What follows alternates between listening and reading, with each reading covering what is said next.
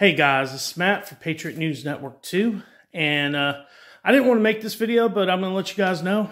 Kari Lake, her court case has been dismissed, and a judge has said that she did not, well, her lawyers did not prove that the outcome would have changed if things would have been different with the machines or with the chain of custody. Not only that, he also said that there's no evidence that it was intentional, that they were doing it on purpose in order to make sure she couldn't win.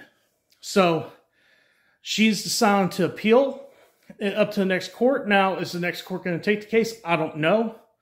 But the next court is, I believe, the Arizona Supreme Court, and they're going to have to make a choice whether or not they're going to take it or not. Now, I find it weird that the judge decides that there's no ill intent, there's no doing it on purpose, whenever they knew, for at least when it comes to machines, they knew since 2020 that these machines have been doing that.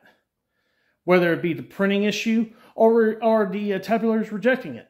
And then when it comes to the chain of custody, that's been going on since 2018. And they haven't done anything about it.